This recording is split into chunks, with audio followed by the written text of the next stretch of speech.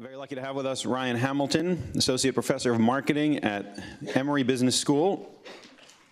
An expert in branding, price, customer experiences, even worked with companies, big companies like Walmart, FedEx, and others, has experience both in the academic and the corporate side. But the most interesting thing about Ryan, I realized very recently, was he and I actually share a very similar background. Ryan studied physics as an undergraduate, as did I. Ryan thought, I can't do this for 40 years, as did I. And so we found ourselves in a very different place. He got his PhD in marketing at Northwestern. I got my PhD not in physics either. And so here we are today. Without further ado, Ryan, take it away. Thank you. Thank you. Thank you very much. I'm going to be talking today about how people use wish lists and other devices to delay making purchase decisions. But if I could anticipate one of the questions that I'm sure to get, no, the Prime Minister of Sweden has not called me yet to ask about the implications of this particular piece of research, not this paper. You know what's fun is following Dave Reebstein and giving a talk. Yeah. That's a good time. I hope you all get to do that at some point. But let's talk about wish lists, because those are also important.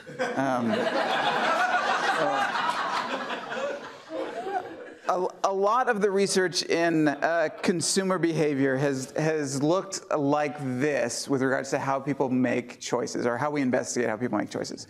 So let's take an item. It could be anything. In this case, it's a DeWalt 1.3 amp 20-inch variable speed scroll saw. Could be anything. We typically study choice by giving the consumer an option or several options and asking them to evaluate it and make a choice all at the same time, right? And this represents a lot of the ways that consumers make choices in the real world. A lot of times we just walk into a store, we see what's available, and we buy something. So nothing wrong with that. But it's not the only way that people make choices. So I picked this particular item because it has been, for more than a year now, on my Amazon wish list. So at some point in the past, I evaluated that option, and I didn't make a purchase decision. I didn't decide, yes, I'm going to buy this, or no, I'm not going to buy this. I punted. I delayed making a choice. Now, I used a wish list. Those are very common, very available. Some people use their shopping carts that way. So they'll just toss it in the electronic shopping cart, leave it there for a few days or weeks or months, and come back to it. But this isn't a new phenomenon. Going back to the days of paper catalogs, a lot of times people would go through those multiple times. Maybe you circle some things and then come back to it later. Even window shopping is arguably a form of this, where you evaluate something at one point in time and then delay the choice. So that's the purpose of this project here. We're looking at what does this expanded decision process look like, and how might it be different from this unitary decision process. Now, people have looked at multi-stage decision processes before. We're not the first to do that. We have some technical changes that we made to the procedures that I'm not going to go into in great detail. So I think we're a little bit different in terms of the procedures that we use to test this. But also, more importantly, the question that we're trying to answer is one that I think has not been sufficiently addressed by previous research. So we're interested in how do these two different choice procedures change the likelihood of purchase, change the likelihood of actually making a choice. So we've got some population. We show them this item. Some of them are going to say, yes, I want to buy that. Some of them are going to say, no, I don't want to buy that. If we gave them a third option of saying, maybe I want to buy this, I'll decide later. If we give them that option, some people are going to take it. Some people are going to put off that choice. If we then come back to them later, the question is, what's going to happen to that group? So it could be that that group splits exactly the same way that they would have without anything. So that would be our null hypothesis, nothing happens. It could be that this option to delay actually increases choice probabilities, right? So if you look at this from a goals perspective, if I have this goal of acquiring this item and I perceive this delay to be an interruption of that goal, well, the goals research tells us that that would actually strengthen my desire. If you think about research on savoring, right? It could be that setting this aside for a little while lets me really anticipate the benefits of it, and so that could increase my desire for it. What we're going to argue is it will decrease. So having this option to delay, taking that delay, and then returning to it is going to decrease my ultimate likelihood of buying relative to this initial case where it's just a straight up-down decision. The reason that we're going to make this prediction comes from some previous research that's been done on desirability and feasibility attributes. We're going to use kind of the technical psychological definitions for these. You may have a lay definition of these terms that's a little bit different. When we talk about desirability, we're really talking about the why of the product. What does it do and how can it benefit me? And the feasibility is much more focused on the how. So how am I going to purchase this? How am I going to get it to my apartment? How am I going to make it work? Right? And we argue that these two different types of attributes are going to be emphasized to a different degree when we break things apart as opposed to when we make this unitary purchase decision all at the same time. And that change in weights is what's going to drive this ultimate change in choice shares, where people are going to be less likely to buy overall. So if we're deciding all at one time, here's the information, do you like this item, do you want to buy it, yes or no, then we'll argue that these feasibility and desirability attributes are going to be kind of weighted in kind of a neutral state. So this would be our baseline. You're going to have to consider both. How much do you like it, how well will it work, and also is it worth buying now, those kinds of things. If we break it up though, then this first stage, you are ultimately deciding, is it worth coming back to later? And in that situation, the desirability attributes are kind of all that matters, right? It's free to go back to your wish list later, right? You don't have to incur any costs. The feasibility concerns are just going to be much less important. When you come back to it, you should be in this initial state up here, right? Where you're considering both of these types of attributes. But this research on multi-stage decision-making says when you've already used some information in your decision process, so in this case the desirability attributes, then when you come back to it, you will use that information less. So because I've already considered how much I like it, when I come back to it, I'm really going to be focused on the feasibility attributes.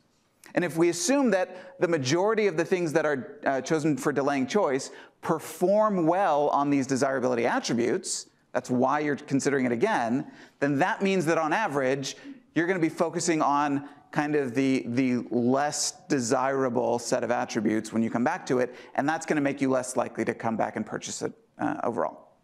All right, so we're going to predict then, based on this kind of model, lower preference, reduced purchase likelihood, and less willingness to pay as a result of this process. So these predictions are relative to that top case. If I just give you a straight up or down, yes or no decision, or if I allow you to delay choice if you choose to. So I'm going to walk through the details of one experiment, and then I'll show you that we replicate the same basic framework in a number of different studies. So for this experiment, I ran this with students in my consumer psychology class, and I gave them the opportunity to buy from me at a steep discount a pizza cutter in the shape of the USS Enterprise from Star Trek. Now this is the Enterprise D from the Next Generation, in case that matters. I have a different pizza cutter that looks a little different for the other. This was an example product that I used in many classes in this class that I taught. They had to develop a marketing plan for this. They were familiar with this product at the time that I asked them about it. And so I said, it's normally $30 plus shipping. I will sell it to you for $10 if you want to buy it. So the choice they were making was, do you want to buy it? If you say yes, I'll enter you into a drawing, and I'll draw out a couple of people who will actually literally buy this thing from me in front of the class. And randomly, they were assigned to these two conditions. So some of them had the opportunity to just say yes or no right then. Some of them had yes, no, or maybe, where the maybe was, if you're not sure, I'll ask you again in 2 days' time at our next class period. So we came back to that group. And then that group, those who said maybe, they had to tell me at time 2, after 2 days, yes or no. So here's what we found. So this is time 1. People in the yes-no condition, about a third of them said, yes, I would be interested in buying this pizza cutter at a discount. In condition 2, we had a slightly different distribution, and we had this 19% who said, I'm not sure, ask me again later. looking just at that 19%, when we came back and asked them 2 days later, the vast majority of them said no. And so when you tally up just the total yes-no votes across the two conditions, we see a decrease, where it went from 34 to 23% saying they would be interested in buying that product, just by giving some people the opportunity to cool off for a little bit. So we've run a number of different studies using the same basic paradigm, and you can see consistent results here, where if there is the maybe option, if there's the option to put it on a wish list or to delay, then you ultimately see lower overall choice shares as a result of this. We changed some specifics, obviously different product categories. Some were run with students, some were run in an online sample. Several of these were incentive compatible, as in we literally gave them the opportunity to buy it from us. Some of them were hypothetical. We called it different things, so sometimes it was just a delay, sometimes we called it a wish list, sometimes we called it a saved for later list. Same basic consistent findings. So we found that it resulted in decrease in purchase likelihood. We wanted to test these kind of related ideas of could we also detect it in terms of purchase intent and willingness to pay. So we ran 2 studies that both used the same stimulus. It was this camera. Here's this camera. You had the opportunity to either, so this one we wanted to control this process more directly. So previously in the other studies I showed you, we allowed people to opt in to this wish list choice, right, as things tend to be in nature. In this one, we randomly assigned people to think like a wish list person or to think like a purchase person. So we used this mindset manipulation where people were asked to think about that camera from the perspective of buying it, or to think about it from the perspective of potentially putting on a wish list so that you could revisit it and consider it later. We then let some time elapse, and then we came back and asked them to reevaluate it. So we showed them all the same information again. Here's this camera again. Now, are you likely to purchase it or are you not? So some people, so these are 2 different experiments here where we asked 2 different dependent variables, but the same basic design. So some people were thinking about it in terms of purchase. They went away, they came back, they were still thinking about it in terms of purchase. So the delay was the same. The fact that they got to see it twice was the same. The other people, they first thought about it in terms of a wish list, in terms of this delay. Then they came back and thought about it in terms of purchase. So we had this shift in mindset across the 2 conditions there. And we found that for both dependent variables, people were less likely to indicate that they'd be willing to purchase it, and also were willing to pay less for the camera overall, if they had switched these mindsets, had first thought about it in terms of delay, and then thought about it in terms of purchase. So we can make some assumptions, some predictions about the implications of this research if this basic model is accurate. So if we get this shift in terms of desirability and feasibility attribute weighting, then that has some implications. One of them is in terms of choice. So options can excel on desirability attributes or on feasibility attributes. So some options are very feasible, some options are very desirable. If you're considering 2 options from the perspective of deciding whether or not you want to revisit one of them to look at it later, then we would expect that you would tend to choose the desirable option, right? Because that's where your mind's at. On the other hand, if you are coming back to reevaluate some options, then the feasible option should be a little bit more attractive to you. So this actually predicts a difference in terms of choice share. So we ran a number of experiments in this paradigm. I'll only show you one. This one, we based this off of some previous research that had been done, but we described 2 laptops, one of which was more desirable in that it was a better performer, right? It was a better laptop. One was more feasible in that it cost less. Right? So it had this rebate associated with it. Again, this is based off of some previous research. And this was a within subject design. So we asked people to make this choice twice. So in the first case, we said, here are these 2 laptops. Imagine you want to put one of them on a wish list so you can come back and revisit it later. Which of these 2 laptops would you choose to put on your wish list? Then we said, OK, well, imagine that you had chosen, ultimately decided to put both of them on your wish list. You then came back, and it's been a few weeks later. Which of these 2 laptops would you choose from off of your wish list? And we found that people switched, right?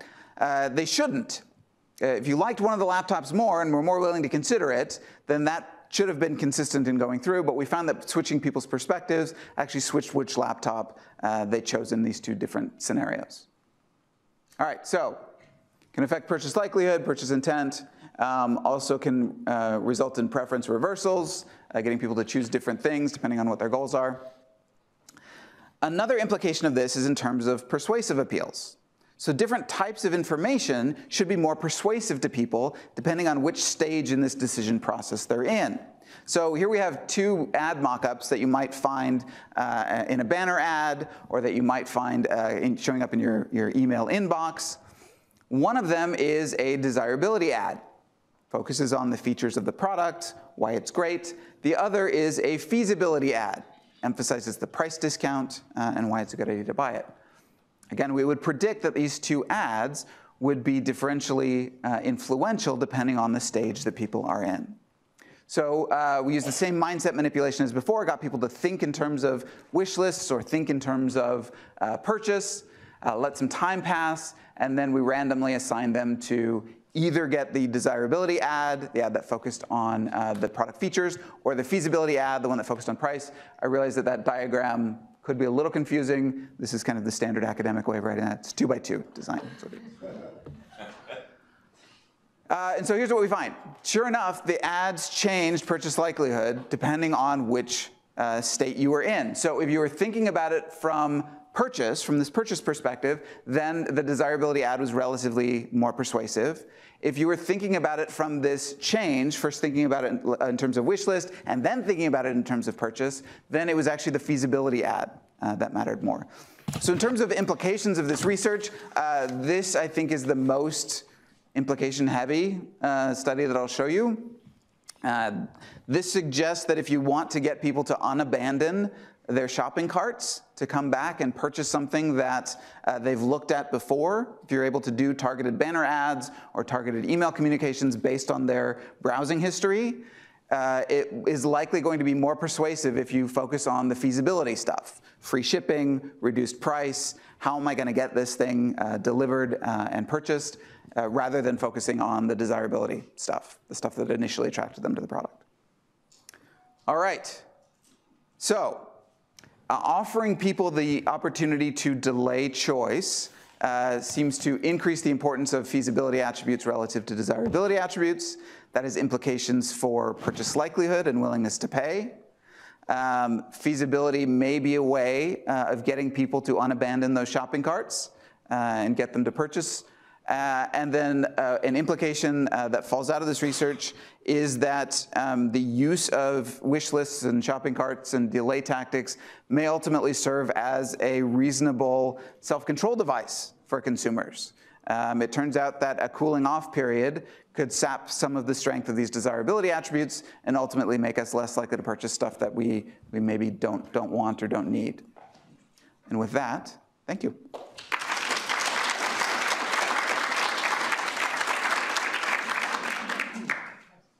Yes? This may be not the best question, so I've got not the best answer. We are fine. Cool. And maybe we can come back to this because we both live in Atlanta. But when you think about, so you took this from the mind frame of people being given a decision to have a wish list. But shopping cart abandonment isn't the same as a wish list. Absolutely. So can you walk me through how you took your wish list research and then applied it to shopping cart abandonment and kind of where you took that? Very good. Yes. I skipped a step when I've got a longer time frame to talk. So there was a senior executive at Amazon who talked about the way that they think about shopping carts, or rather what their research has shown in terms of how people use them. And they had 4 categories of shopping cart usage. Two of the 4 were about this delay. People essentially using it in either a short-term delay or a long-term delay, where it's a consideration basket. So you are 100% right that shopping cart abandonment is a broader phenomenon than what I'm talking about. I should have been more precise. There are types of shopping cart abandonment that could be addressed by what I'm saying. You're right, not all of it. Okay. So thank you for clarifying. No, I appreciate it. Thank you. Okay. Thank you very much.